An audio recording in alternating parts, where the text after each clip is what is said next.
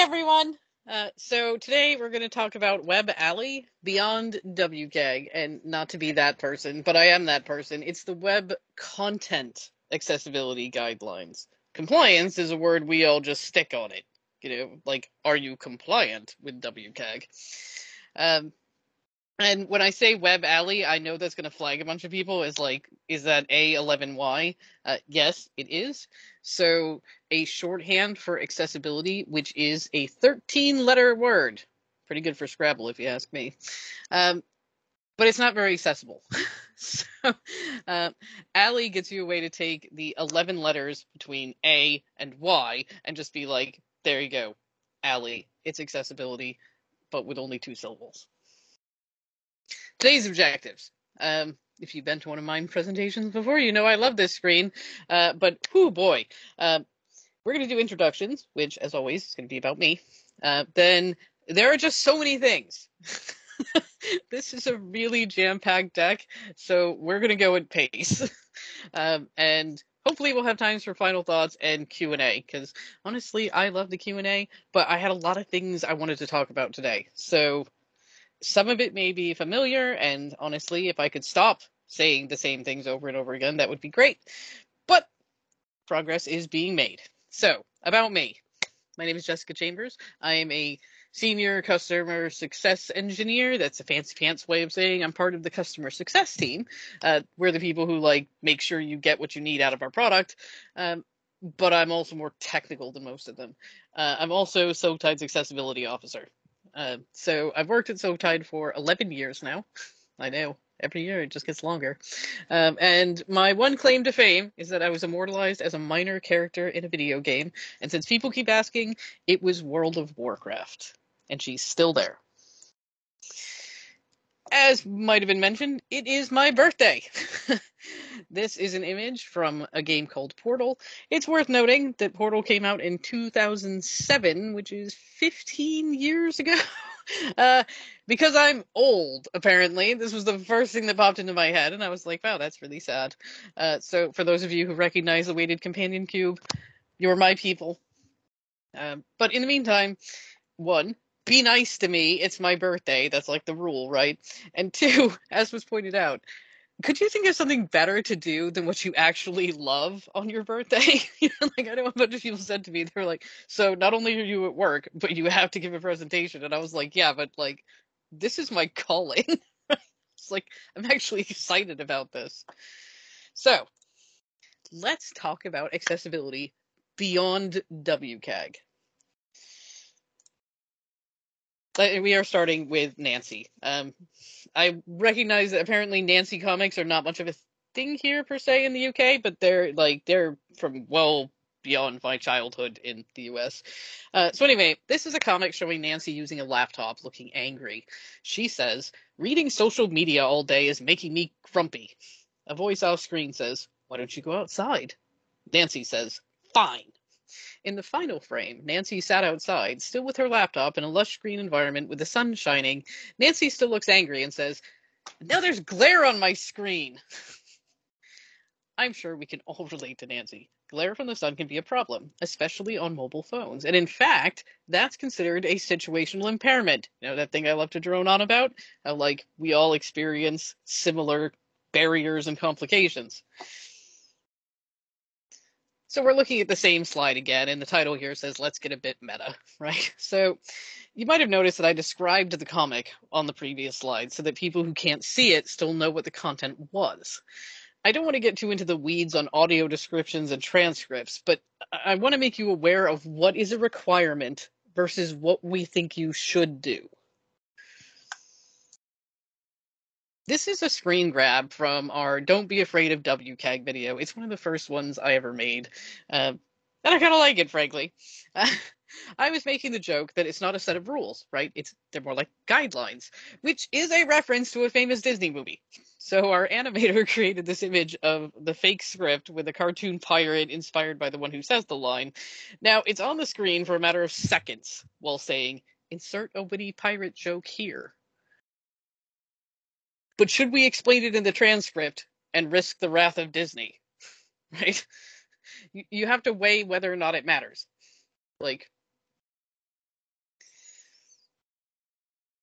But here's the thing. Audio description is an art. I can't stress this enough. It is an art form. Done well, it's shockingly amazing. The best example I ever found is from Disney. Uh, if you go to YouTube and you search for Frozen audio description, right? Because this is the trailer, it's honestly stunning. But WCAG requirements don't insist on a full transcript until AAA, right? And there's plenty of problems trying to crowbar audio description into videos that don't have enough pauses in them to fit it in, right? And WCAG allows exceptions, right? Like if you don't have the pauses, then they don't allow you to like use it, or rather they allow you to not do it, which is, you know what I mean? Like it's that frustrating thing. AAA asks for extended audio descriptions, and then you can actually force pauses in to do the descriptions. Like all of this is kind of like brutal as far as I'm concerned. Right. Transcripts, on the other hand, these are good for like everybody. I can't stress this enough. Transcripts are not a requirement. At AAA, they become a full requirement, but transcripts allow deafblind people to know what's in your videos, and it's the only way they have. So I'll never fully understand why audio description gets rated more important and put in at like AA when I think transcripts should have been there from the outset, right? So what I have here is actually an example from our Soaktide Academy, right? And this is about how it goes, right? It has the name of the speaker and then visual descriptions. So what if your site has 10,000 pages? The visual is a blob representing 10,000 pages appears, right? What if your site has 20,000? Or, sorry, I'm misreading my own things. Or 200,000. The blob inflates. What about 1,000,000? The blob's now so large it's pressing up against the screen, right? So you're not missing out on what everyone else is seeing, right? The principle of a transcript is that you need to make sure if there are visuals, especially visuals that are entertaining, or add something to it, that you bring that in. If you think of why we use alt text, it's a similar thing. Like you could argue that like the things, and this doesn't say pop, but I swear they make pop noises. Like just whether or not like that matters. But I think it's good to be as inclusive as possible and recognize that, sometimes, especially if you're making jokes, that including everyone in them is important. Moving on, we're going to talk about the concept of shift left. Because I'm finding the more that I talk to people, they don't think about it the way I think about it. So, shift left. The idea with shifting left is that you take accessibility, and instead of doing it at the end, which is where I guarantee you it will be the most time-intensive and most expensive way to do things, pretty much on every level, you push it earlier in the development plan. Now, this is where most people think it's supposed to go, right? I've moved it there, I've done my analysis, I do my accessibility thinking, and then we wireframe, design, development, test, and launch, right? But that's not really how it works. Accessibility needs to be through all of it. It should be there at analysis. It should be there when you're doing your wireframing. It should be part of development, right? And beyond, because as people add things, you still need to be worrying about whether or not it's accessible. Things change. The way we interact with the web changes. And you need to have accessibility be part of the process for the entire thing. And yeah, that means that a lot more people need to know about it and need to know some basic fundamental rules of how to make the web more accessible. There's a quick rule I want you to remember from now on. It's called you break it, you bought it. And I'm sure that like most of you have encountered this. I know I have. Like there's signs, you break it, you bought it. If you touch anything in your website that used to have a default behavior, say from the browser, you are now responsible for it. My problem is simple. WCAG says that, right? So, for example, the focus states by default, I think in Chrome, are blue, right?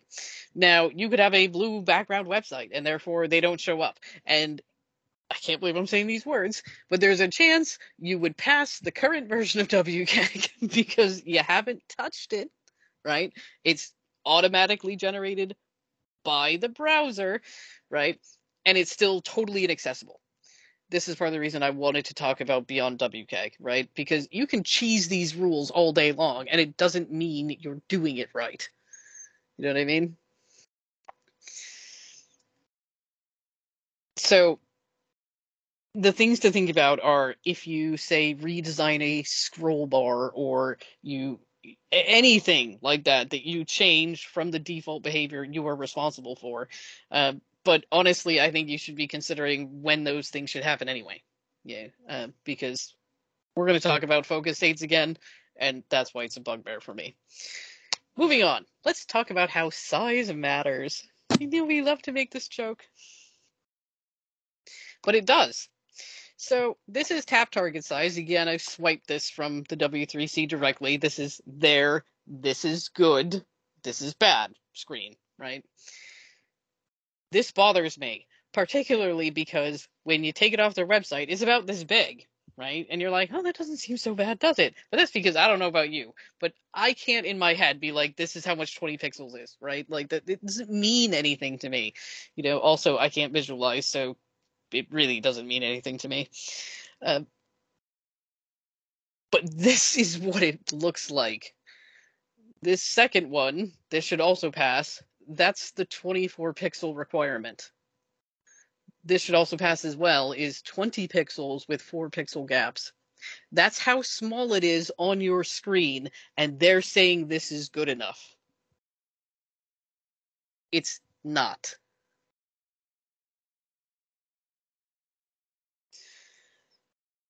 The other thing that bothers me in the there aren't any requirements for this and it's just not covered is font size.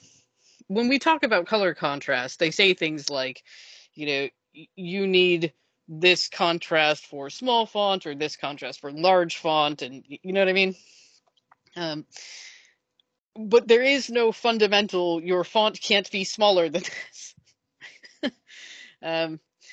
And over the weekend, I was reading a fairly famous accessibility professionals blog, and this is what it looks like on my screen. But it's worth noting that my phone is substantially smaller than these, because I have an iPhone 12 mini, because I like small phones.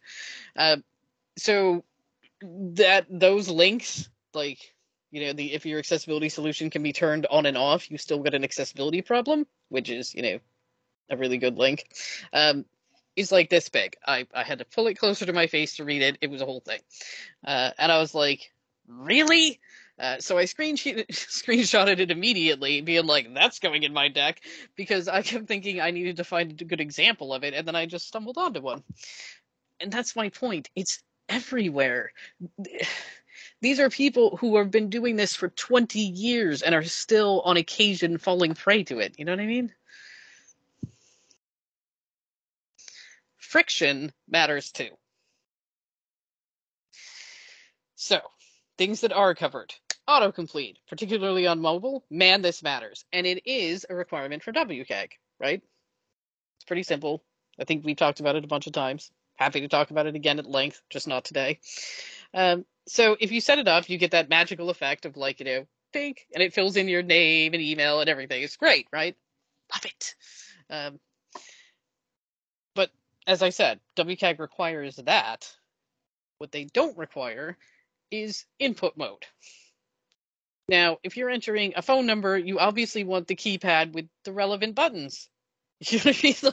I don't want my full QWERTY keyboard, right? What I want is to be able to be plus 44 whatever, right? Or plus 1 whatever. And this one's called tel, for telephone. So it gives you plus, asterisk, hash, all the things you need, all the ways to dial international numbers, and I think this is great. The one on the left is Android. The one on the right is from iOS, because they are a little bit different, but I think it's worth seeing them both so you can be like, yeah, they do essentially the same thing, right? This is email, right? And one of the things that changes here is that all of a sudden we've got a prominent @ button in both of them, and the dot. right? So when you think about it, like if you're adding your email, either prompting me with one that it knows I have, right, which is potentially useful, uh, being able to type it in and then have the ad and the dot and whatnot just be right there instead of having to look for them, is kind of awesome.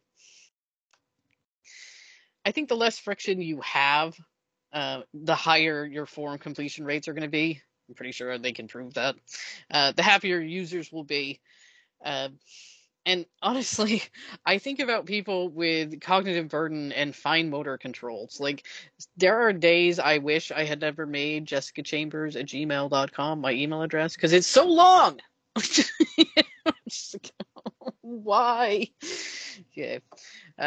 So, yeah, all of these things are things we need to think about and think about ways to make it easier. So, let's talk about focus states. Like I said, someday this will not be my broken record moment. So we're going to go over a few things that some of you may remember, right? Hover is not focus. Hover is when you put your mouse over something and it changes, right? Everybody sees hover. We're all familiar with it. Hover's amazing. I love it. Everyone loves it. The focus only shows up when you're not using your mouse, right? So simplest way for you to see this is just open a web page and hit your tab key. That's the focus state, right? Focus states should be bright, contrasting colors. They should be really obvious where you are on the page. I will stress this, I think, until I'm in the grave. These are screenshots from our Don't Be Afraid of Keyboard Navigation video. The point I was making here is that the bright, contrasting color is the key. It is not about being pretty. It's about being functional, right? And I remind everyone, no one sees your focus states who doesn't need them, right? So this idea that like they don't look good and you're worried about how people are going to feel about it, trust me, the people who want the focus states are not thinking about that. Yeah. So we are going to do one of my favorite audience participations because I want you to think about this. I want everyone to close your eyes. You just have to trust me if you haven't done this before. Keep them closed. Right, open them. Where are we on the page? This is why it matters. If you get distracted, if the phone rings, the doorbell goes, how would you know where you are, right? Don't make this hard. My complaint is simple. The minimum should be this, not whatever nonsense WCAG is currently, or W3C is currently putting into the guidelines, right? Stop allowing for all sorts of exceptions so designers can put in tiny little lines or dotted lines or drop shadows and all that stuff. I hate it. It needs to be clear, right? It's not about being pretty. Yeah, and I know I drone on about this all the time, but it matters. So one of the things I'm going to ask you to do as homework is to go to your website, load it up, put your finger on the tab key, because trust me, I can't find it with my eyes closed. Close your eyes, hit the tab button a whole bunch of times, right? And then open them and see if it's obvious to you where you are. You'd be amazed at how much you might learn from doing that.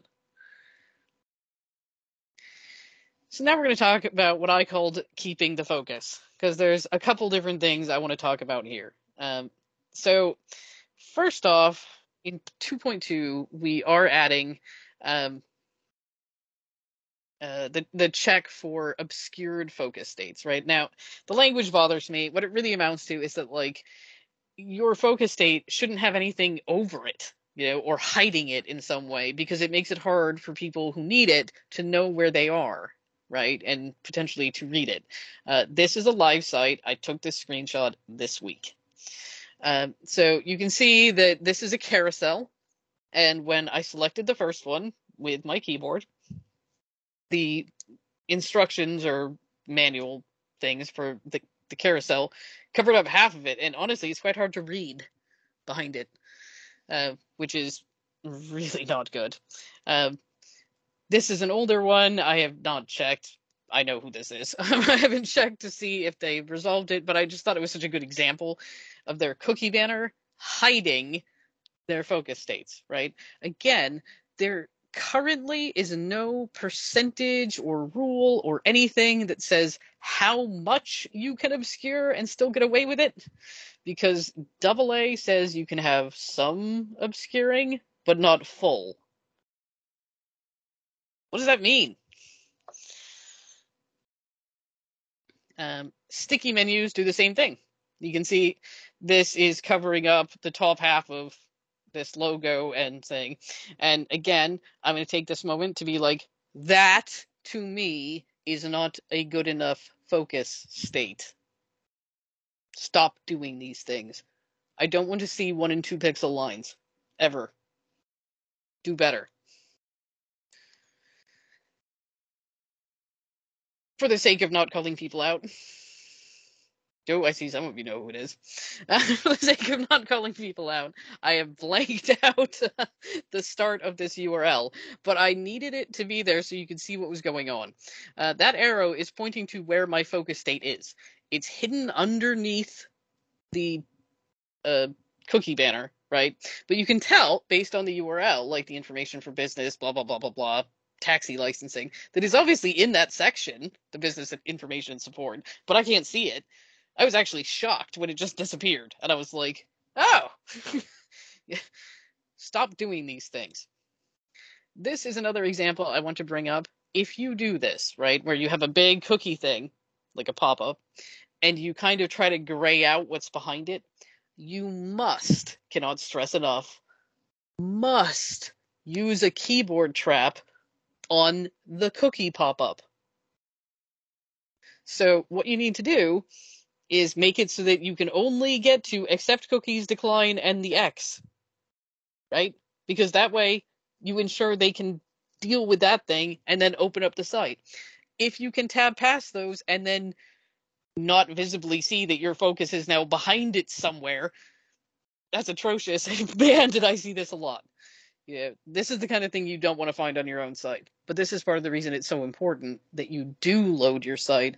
Maybe load it in an incognito window so that you won't have the cookies set, so you'll get the cookie banner and can see what it does. Yes, I'm droning on about cookie banners. There are options here. I'm not saying you can't use them. I'm saying that you've got to look at what the options are, right? And I'm not huge on promoting specific cookie banners, but my colleague sent this to me a while back, right? Because these were the available options for something called CookieBot. You see the one that's highlighted called Push Down? An edge-to-edge banner which slides in from the top, pushing the content of the page down. See what I mean? Not sitting on top of it. Problem solved. Instantly.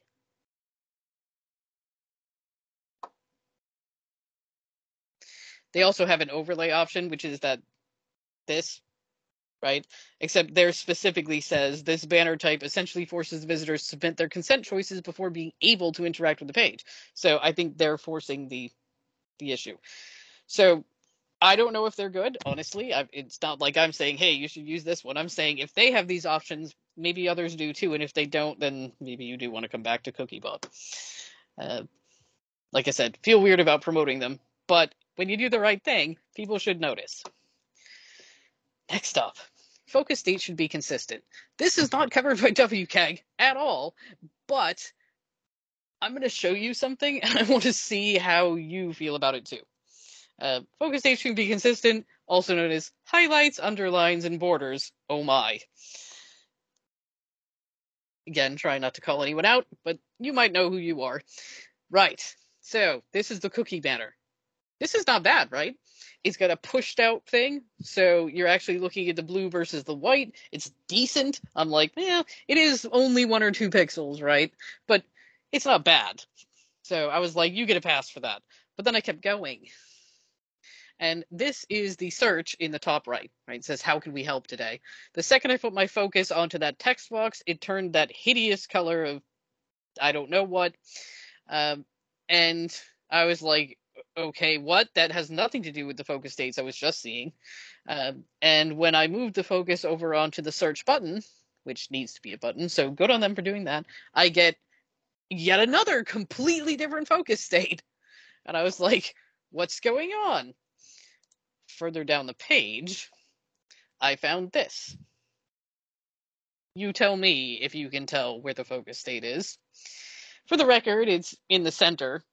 But wow,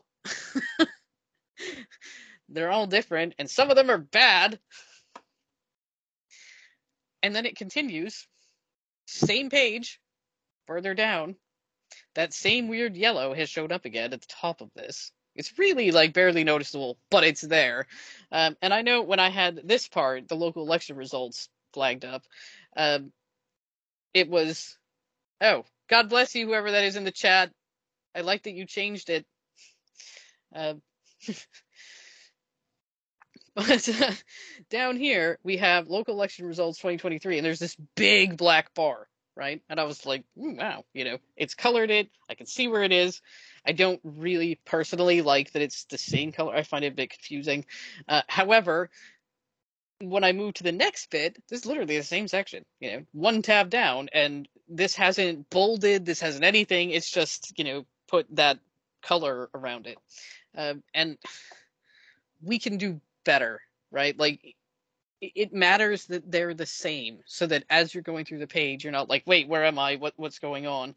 You need to set expectations and then carry them through. And yeah, I get it. Sometimes it's going to be hard because you're going to be facing situations where like the design is a little bit different. But A, talk to your designers. We're going to talk a lot about design. And B, like, as I'm always saying, do better. The anxiety is real. That is my t-shirt for the day too. No kidding. I want to talk about some things that happen that people don't often talk about. So, impulse buying. Drunk shopping is a $45 billion industry, and this information came from a few years ago, right? Really need to do some more research on this from now. But when I was looking into this, the interesting thing was that Monzo, you may have heard of them, they introduce a positive friction mechanic. Never heard positive friction mechanic before in my life. That delays transactions made late at night so they can be reviewed in the light of day. That's their wording. They said they were doing this to help with impulse shopping that bipolar people like me do. But I suspect it would help the drunk people too. Because even if you're not intentionally taking advantage, some people are actively taking advantage. So we're going to talk about dark patterns, also known as a-hole design.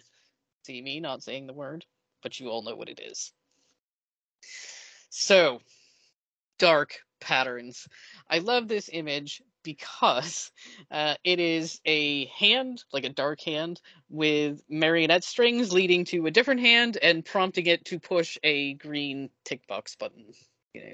And that's kind of what this is about. It's about manipulating people. There's a lot of different kinds of this, but I'm just going to cover a few for you so you know what they are and you can see them when you're out and about on the web. Disguised ads. This is a really simple one to understand. You see the pink highlights? You're on a site where you're trying to download something and you've got start download. It's an ad. It is not downloading what you're looking for. Sneak into basket. This one hurts me.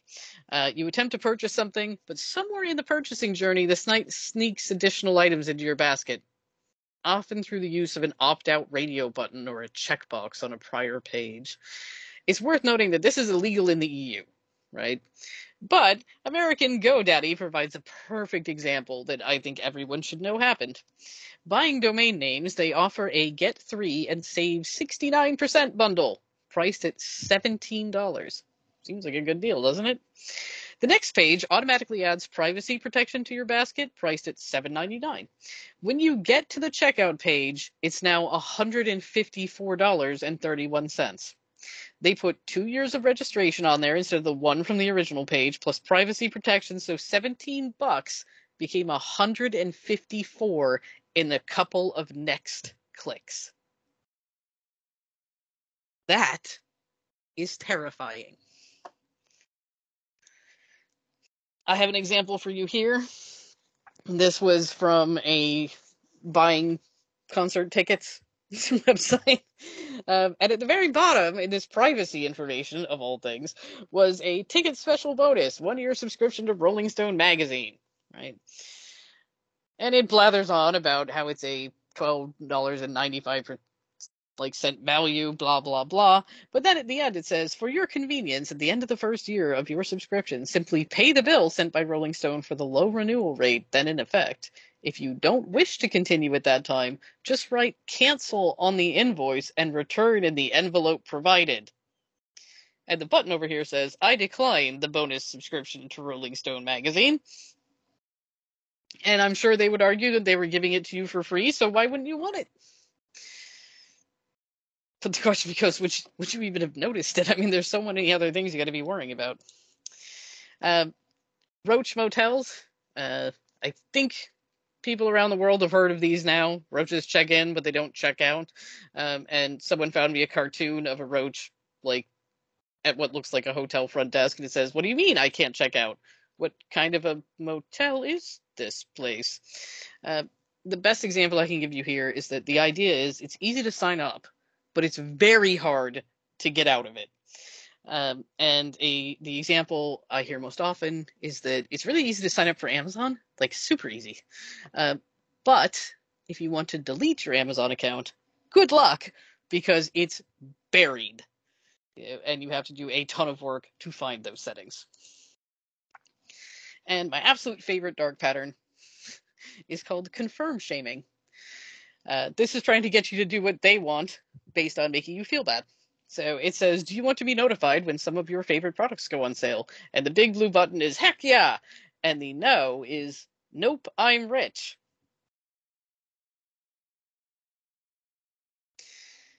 Moving on to positive things. Checkboxes should always be positive actions, right? You saw how those were like, sus checkboxes as far as I'm concerned. Like, I don't want your thing. They should be positive, right? Like, sign up for our newsletter or email me about weekly flyers, right? But it should be something that is clear. You click on it because you want it, right? While the EU and the GDPR tend to try to stop these things from happening, it doesn't mean they aren't everywhere in the world. The one on the left says, we'd like to keep you up to date with updates relating to our product. Please untick if you would prefer not to get these updates. Totally banned by GDPR, but still surprisingly common. And the one on the right is an unticked box, and it says, I don't want to receive emails about MailChimp and related Intuit product and feature updates, marketing best practices, and promotions for MailChimp. I shouldn't have to tick that. That should be the default. So don't do that. Context is king. Briefly, we talk about link text, right? The whole read more, click here thing. If people would stop doing this, I would never have to talk about it again. But in this case, see, they're yellow, they're underlined, so, they're standing out pretty well. But I want to remind everyone that the context is how read more links work. You remove the context as, say, a screen reader looking at it, and you're just getting link, click here, link, read more, link, read more. Where are they going, right? This is a bad experience. And it's actually not that great for people with with visual acuity who look at your website, right? There was a study I read about where they asked people to find the size guide, and I swear to you, the results were, if it said click here, no one saw it, but if it said size guide, they all clicked it. So taking something like this, where you've got descriptions and then read more, and then just changing it to make the title above the description the link. The other thing to note here is that this is what users expect. Trust me, they are clicking on your titles. Come to SoakTide, use our analytics and our frustration, and man, you will see it. This is what they expect to be linked, not some read more thing at the bottom, which is kind of amazing. Directional language. So I couldn't wait to use this. Just in case you aren't familiar, this is a scene from Captain America, the movie. He is a superhero, right? So he's super awesome and fast and buff and all those things. And this is a soldier who is also running the same track in the park he is. But Captain America is lapping him on a fairly regular basis. And every time he comes up behind him, he's going, on your left, to warn him that he's coming past. And it's pretty comedic. So below, above, on the left, on the right, these kind of directional phrases are really bad, right? Not just for the what could be perceived as insensitivity to anyone who can't see. That's not what I mean. I mean that once you say, well, I don't know, expand it, use reflow, and put it onto a mobile phone, the layout changes and it's no longer on the left, on the right, things like that. So just don't do it at all, right? Don't use directional language. Zooming in on design. That was a Zoom text joke. I really mean screen magnification options. When I was at CSUN, this really opened my eyes, and so I wanted to share it with you. Screen magnification, which I'd seen in action with one of my coworkers at one point, is kind of fascinating. But the thing to remember as a designer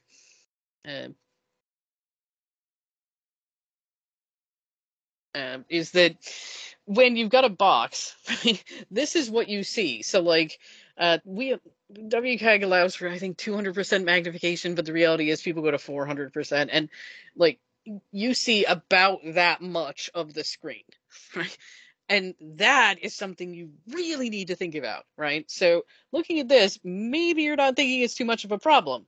But I want to ask you, if you were filling out this form, would you realize there's a second column?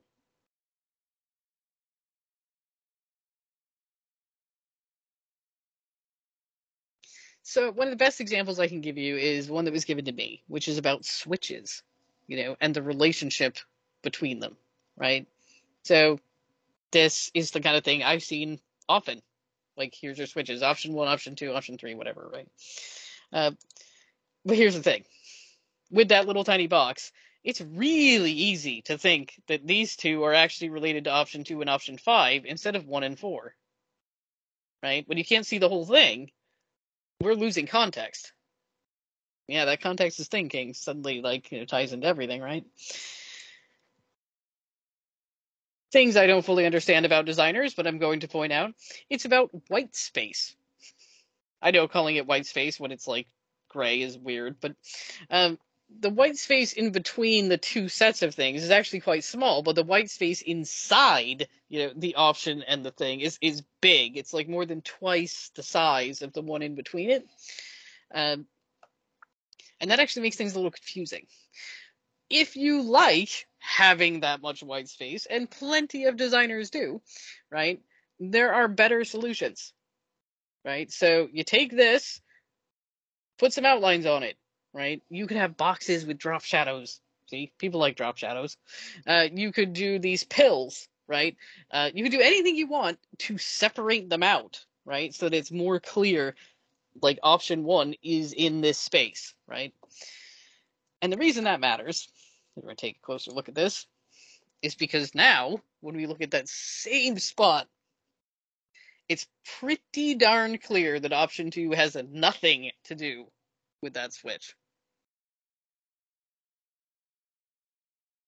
See? Little changes. Design. Shift left. See how it all ties together? So, we're going to talk about labels. And when I say labels, I'm going to tell you to think more like hints from now on.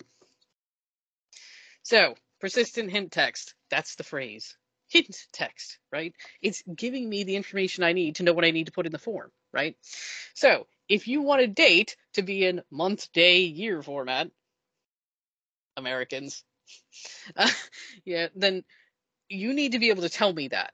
Now, a lot of people do this, which is they use the placeholder text, which then disappears the second you put your cursor into the box, right? And this is a slightly different version where they've labeled it date and put the hint text in there and it still goes away, right? Other alternatives are to put the name date and then put the hint text under it, but the best solution, period, is what it's called, your hint text for what the layout you need is, as the label so the screen reader can read it and it's good and it's there for everyone, right? Everyone can use this.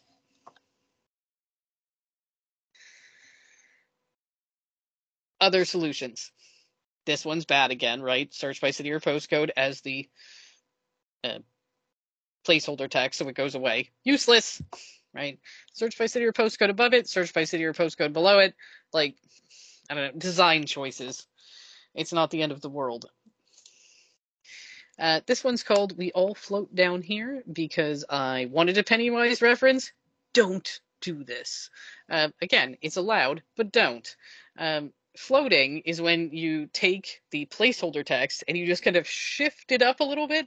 But this is where we fall prey to that whole there is no requirement on how big that font needs to be. So it tends to be really minuscule, and that's really not good for anyone either. So please don't think that this is the answer. What you should do is just keep it simple. What it is, what the format hint is, and just keep that as a label.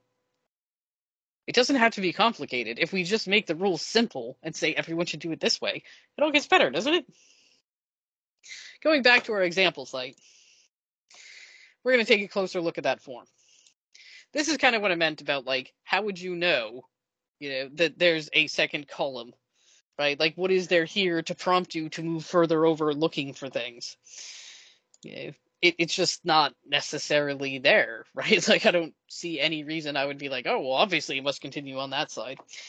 But the thing you should really be thinking about is mobile, because if you just made it a single column in the first place, then you know it's going to be there and look fine when it's on mobile too, right?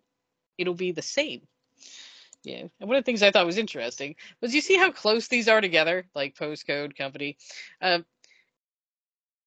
That could be confusing. Like, how would you be 100% certain that phone number was above the field rather than below it? I mean, tough to know. Whereas this one, you see how they're separated out? My designer was changing slides, and you can tell, because now they've got some spacing, so there's less guesswork involved in what's related to what. See? They're cool like that.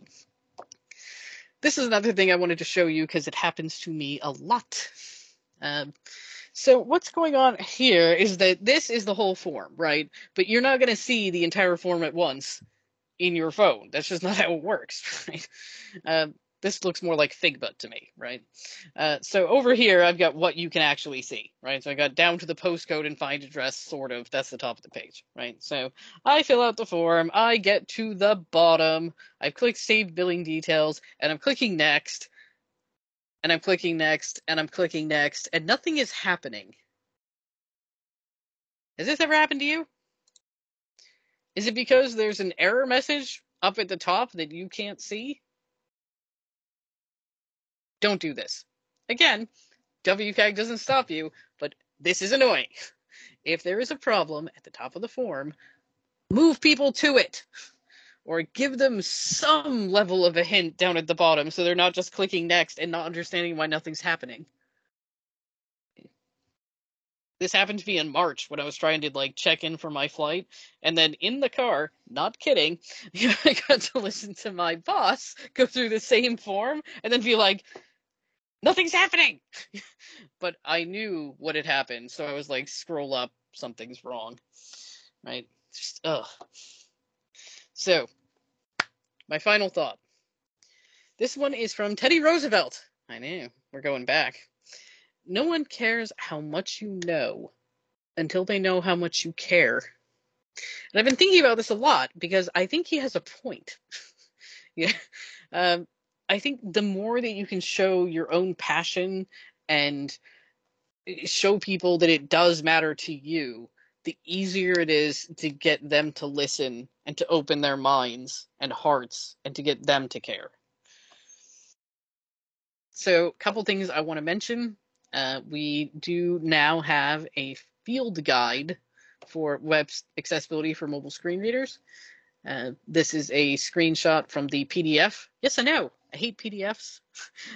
But the concept is pretty simple. It's filled with QR codes. So you look at it, QR code, it'll take you to the correct page, right? And it walks you through what you need, like the basics of how to use each screen reader on Android and iOS, right? And then we give you, like, so there is this version, right, which is lots of pretty things and birds tweeting and stuff, and that's the PDF. And maybe if you get lucky on our next print run, we'll have more. But my word, they were gone so fast at CSUN. This is the email you'll get if you go to soaktide.com/field guide, or it's in the footer on the website. Can't stress that enough, right? It's in the footer. You'll find it. The email looks like this, right? So it says, click the button to download your free book, Field Guide to Mobile Screen Readers. That gives you the PDF. There is also a text-only accessible version of the book, right?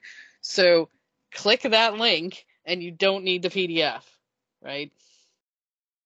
That was one of my big things. I needed it. So you don't have to deal with the PDF. Part of the reason I said we should use the PDF, even though I hate them, is that what their PDFs are good for is printing. So I was like, you can print it out like a book and then, use it the way it was originally intended. Last moment for this is to remind you all that there is a toolbar, the Disability Simulator. It's just soaktide.com/toolbar. It's a plugin for Chrome. But the reason I recommend it to people isn't so much like showing you things like how blurry the web can be. It's that the screen reader simulator is a really gentle thing, right? Where it's like, let me give you some idea of how your website sounds, what it would be like to experience it with a screen reader without the learning curve that is involved in getting involved in any of the actual fully fledged screen readers. So, happy Global Accessibility Awareness Day, everyone. Let's do Q&A. A couple of you distracted me with your messages. Right, well, Jess, I think you've definitely made people think, and I love that session. As always, some really interesting and interesting thoughts that's come out of it. I'm going to give people a few seconds to sort of put their hands up, and I'll bring them in. Just want to cover a couple in the chat, Jess, if I can. Can directional language be used in alt text? I don't see why not, right? Be like, on the left is, Jessica, and on the right is, a beautiful vista of, well, my brain's trying to conjure something of like, what if you were on some tropical island? Yeah, the thing is, like, it's fine then, right, to be like describing the image, but it's a different thing if you're trying to tell someone where something is on the page, because those things move around. And as an example, for someone using a screen reader, they have no way to move left. Left doesn't exist. Mm-hmm. So it's really difficult to say, it'll be on your left. And they're like, is it? Because I don't know where that is, and I don't know how the page layout works. You know what I mean? So on that then, so how would you describe location on a page for systems guidance if you don't use directional language, that is? I think the only words you can use are top and bottom. Right? Okay. You could describe where it is. If you're big on ARIA, I know not everyone is, but as an example, like if you have done things like label certain navigation areas, you can do things like reference the navigation area. Like this is part of the top nav, or this can be found in the footer, right? But that is different than, fill out the thing below, or fill out, like my favorite is fill out the form on the left.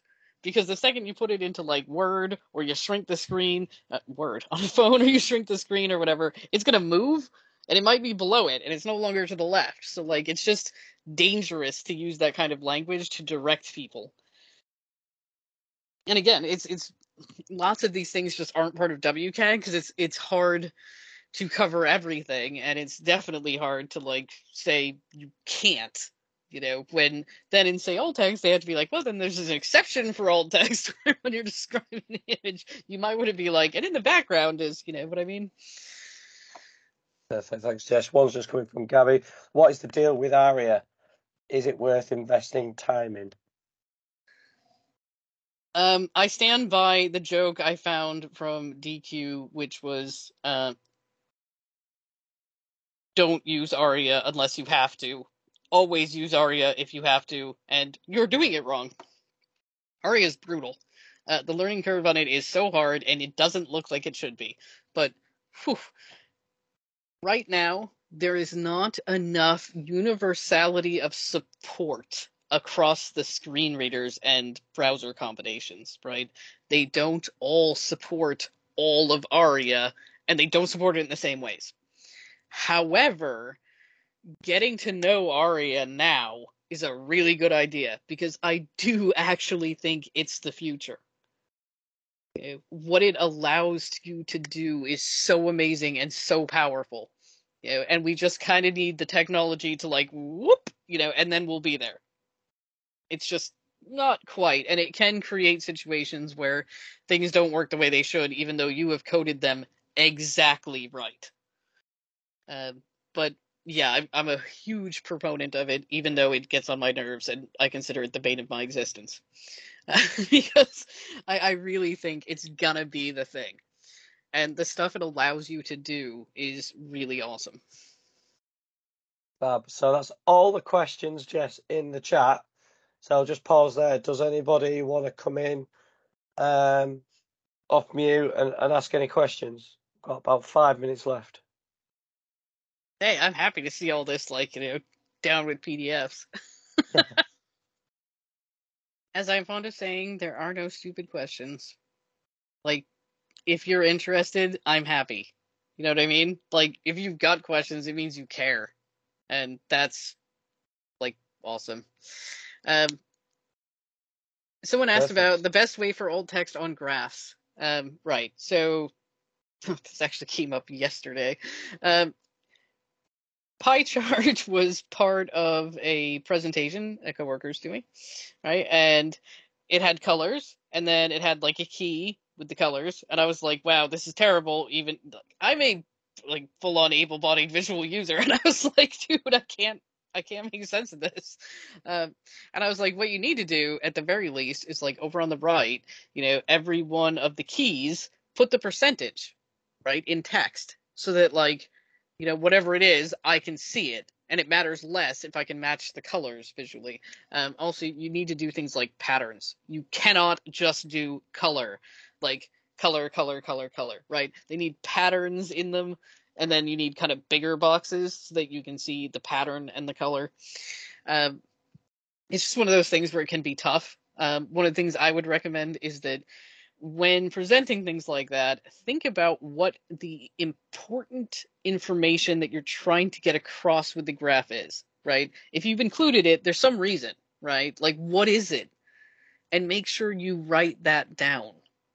Yeah, because you can look at a graph and interpret it in lots of different ways, right? So if you just want to be like, look, you can see the population growth between these times, or you can see like, I don't know, a comparison of when people were getting reviews on G2. You can tell that happened today. You know what I mean? But like, there will be information that you think is what's relevant. So make sure that you put that in text, either as a caption or as part of like the description of the information, because there's never going to be a perfect way to handle charts, graphs, etc. And that's part of the reason they can't be automated yet. Is because figuring out what the information you want them to know is a thing a human does. So giving them a rundown of what the salient points are, is how best to get around it, in my opinion. Yes, Gabby is dead right. In there, Jeff, as well. That one has a C more. Oh, go you, Desiree, taking advantage of Global Accessibility Day to share the news. That's amazing. The issue with input fields is they put this is required. What is this? Is not specific enough to the exact field that it relates to. Yeah, so you can't be like required fields are red, right? You can at the top of the form right? You can write like required fields will have asterisks, but my suggestion to everyone, and again, not a WCAG thing, but like if you're going to have required fields, make all the fields required. Part of the reason you want to do this is because A, it's simplified, it's reducing cognitive burden, and I'm going to say it too, our little joke form had 10 fields. That's a lot for a single page, right? If you look at what they're doing on the government website here in the UK, which is kind of held up as like the best example, of accessibility, their forms don't tend to have more than 2 to 4 things on any step of it. And that's because they recognize that it is a cognitive burden. Interesting one that's just coming from Gabby there, Jess, as well, saying visually impaired people. Tony, Dude, tables are tables are a nightmare. The thing you have to understand about tables is that, like, again, WCAG allows for these exceptions, so they'll be like, well, if the table isn't complex, then you don't need to use, like, the columns and all the different kind of ways that you can, like, define things. And that's awful as far as I'm concerned, because it's really hard to navigate a table when you can't see, right? So, like, the more information you can give them as to what that table cell actually means, the better. Yeah. Oh yeah, never for layout or for formatting pages. It should only be for tabular data. But even then, I would say, does this need to be a table? I come back to this all the time, where I'm like, do you even need a table at all? Or is there a better way you can present this information? Does it have to be a table? Yeah, because you'd be surprised. I see tables everywhere, and I'm like, why is this a table? And they're like, well, we never thought about it. And it's like, you could just redesign this and it'd actually just be better for everyone. It would look good. Oh yeah, flowcharts and documents. Why? Oh, you guys are my people. And yes, Gabby's right. Half the problem is that finding things like that, like flowcharts and tables, put a table in a PDF and talk to me about how fun that was. It becomes a question of, like, this is the way you've always done it, but is this the best way? Right? You can make relatively subtle changes in your design, and they have mad implications for accessibility and any kind of remediation that needs to be done. Yeah, which is why, like, the shift left thing is like going all the way back, right?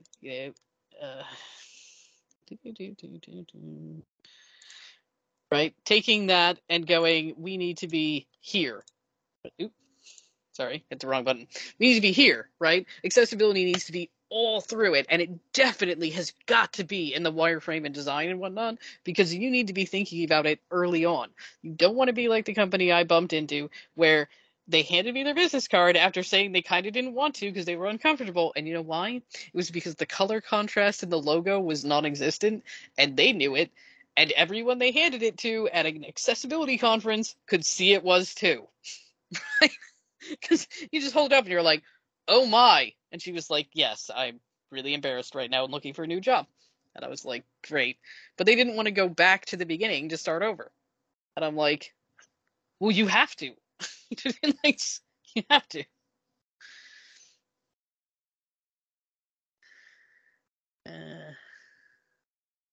That's a good point. If you can explain it and you don't need, in a step-by-step basis, do you really need a flowchart? Okay, so scopes need to be used on tables no matter what. WCAG says it's only important to use them with complicated tables. This bothers me immensely. I think if you just use, like, the call scope and... Great, my brain's gonna fry. If you use scope on all tables you ever make, then you don't have to think about it, right? You don't have to sit there being like, do I need to use scope on this?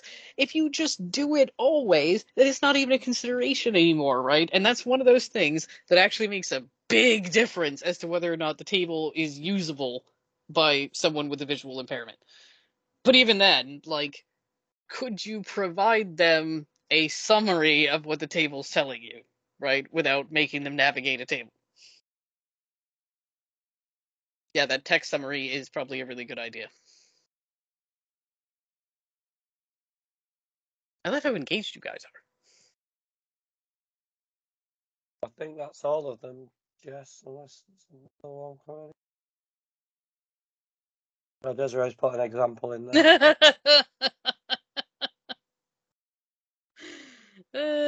Flowcharts. So the thing about flowcharts is like, I can't believe I'm about to say this. I use them for jokes, right? Just like this. Like, do you want fries? Order fries. But the reality is, like, you could do that as like, no, skip to, section 4. You could make it like a choose your own adventure.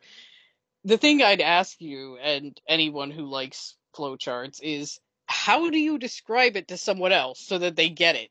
Because a complicated flowchart is really hard to like verbally describe to someone else.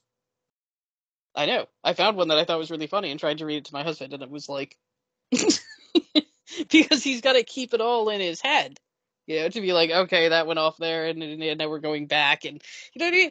Like, there are things that are left over, that we like, that we go, oh, but I like those things, I like my flowcharts, I like my tables, I like my whatever, right? And part of it is like, well, is there another way to convey the same information? Like, think outside your little box. And maybe that means you go talk to someone else to be like, hey, do you have suggestions for how we get around this? And like, maybe, try them out. You don't only have to do one thing. I'm not saying you can't have your flowchart. I'm saying maybe you have your flowchart and you have something else. But the thing with the flowchart is, at the end of the day, it's an image. How do you describe the image? You know what I mean? Think about your alt text for that. How do you make that work? Yeah. Depending on what they are, some of them are just jokes where you can be like, every single thing leads to no, except this one, right? And like, maybe you don't cover everything that's in it. You just give them the gist of why it's funny. But I don't know, like, Desiree, that's absolutely fantastic, honestly. I love it when you can find something to drive the point home, because then people get it. And honestly, I think what you just pointed out, the whole like, here's your flow chart. Now read it to me. How are you gonna make that work? Like, I just find that funny, because getting people to think it through, I think, is when they change their minds.